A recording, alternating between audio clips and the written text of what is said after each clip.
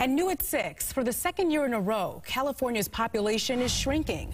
You can blame the pandemic, immigration restrictions, and residents looking for cheaper places to live. Nearly 650,000 people left California in 2020. More than 82,000 of those moved to Texas.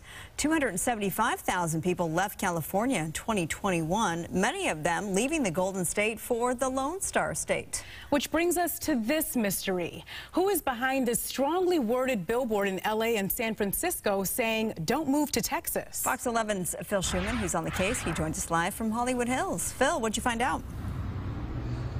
Well, not as much as I would like, to be honest with you. Strongly worded, though, is right, Marla and Coco. Take a look. This could be a gun control group. It could be a group of Texans that just don't like folks in California coming to their state. But what we know for sure is that right now, it's a mystery.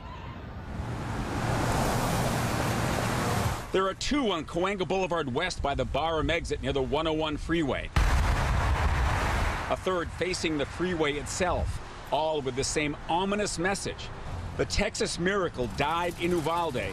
Don't move to Texas. Complete with a sunglass-wearing man in a hoodie, a classroom reflected in the lenses, puzzling to those who see them. I think it just showed up. Like, I don't know what it is. I don't know why it's here. I mean, maybe to promote anti-gun violence. And there's more. Another showed up in San Francisco at Folsom and 7th. And who's behind them? No answer from Fox Point Media, a Chicago-based billboard leasing company. Texas Governor Greg Abbott, no comment. His office referred me to the Texas Department of Transportation. Their "Don't Mess with Texas" slogan was originally for a highway anti-littering campaign. As for Governor Newsom's office, nothing. We know there's no love lost between Newsom and Abbott. Last year, Newsom took out full-page newspaper ads in Texas critical of their governor's conservative position on abortion. Kind of startled me, and I wondered who the hell put that up there. Texas-born Milam Freitag, gassing up below the billboards, was asking the same questions we were.